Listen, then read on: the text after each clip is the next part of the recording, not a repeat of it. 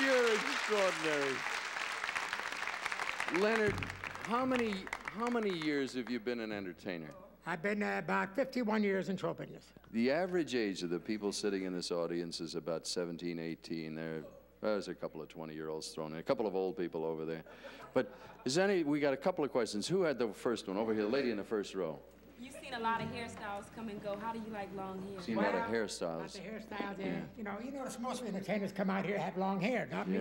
My hair goes to a certain length and falls out. Yes, over here there was somebody. What happened to him? No, I lost him. Where? Oh, I'm sorry, beg your pardon. Gentleman up here. Oh, with a beard yet. Right. The beard, yeah. How do you feel about guys who have beards? Well, I'm going to tell you something. Last year I tried something different. I grew a beard. There's some wise guy come up to me and said, "Is that a beard or are you holding your head under your arms?"